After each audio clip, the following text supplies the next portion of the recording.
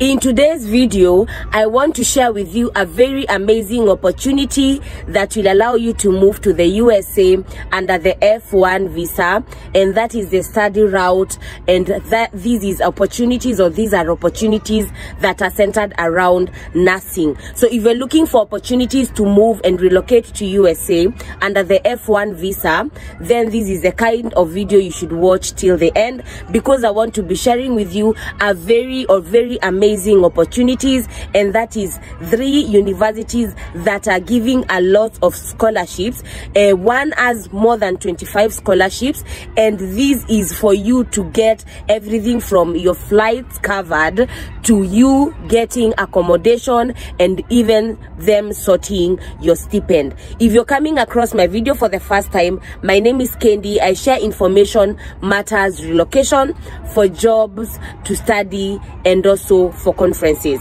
If you're a returning subscriber, thank you so much. I do not take it for granted. I really appreciate you guys. Please remember to like and share this video.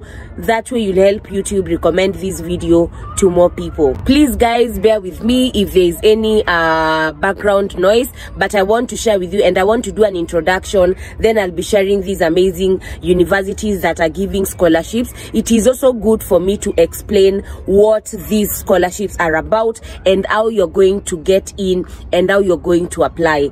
Firstly, you need to know if you're applying for these kind of scholarships, or generally if you're applying for any scholarship, you have to get admission to the school first. So what you need to do, once I share these websites with you and these universities, you need to go to these websites and read on the eligibility criteria of what is required for you to study nursing in these universities in the USA.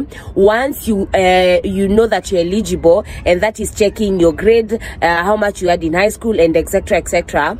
Once you know that you're eligible, you now apply for admission. Admissions are open from now until the March, or applications are open from now until the March of 2024. Then once after March, they release a list of people who have been given acceptance for admission. And now once you get your acceptance letter, your admission letter, you now apply for the scholarships. You cannot apply for these scholarships in these kind of universities if you do not have admission first. So there are a lot of amazing scholarships in these universities. There are scholarships that are only centered in these specific universities I'm going to share with you for nursing students. So if you dream to relocate and move to the USA as a nurse, even to study alone, this is the place you're supposed to start, because it will give you a heads up. You'll have USA qualifications, and then after that you can integrate in the system smoothly, because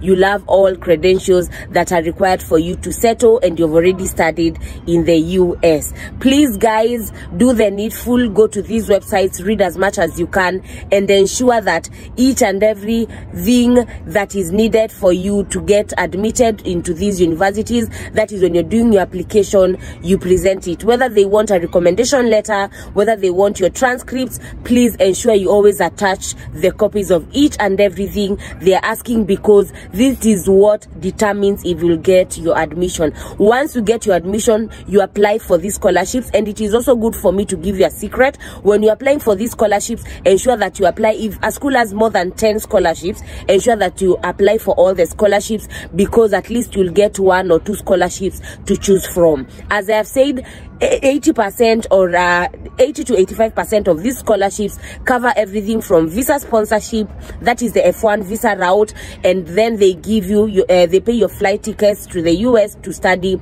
and also they give you accommodation whether inside or outside school, and they give you a monthly stipend. Because I realize in most cases to study in the US, you cannot work like in the UK, because the UK system allows you or gives students liberty to work 20 hours a week. But I've also come to realize in the US that is not the case. So these universities are going to be giving you stipend that will allow, or that will help you manage when you're studying. So guys, please let me share my screen with you. Then at your own free time, you can do the necessary.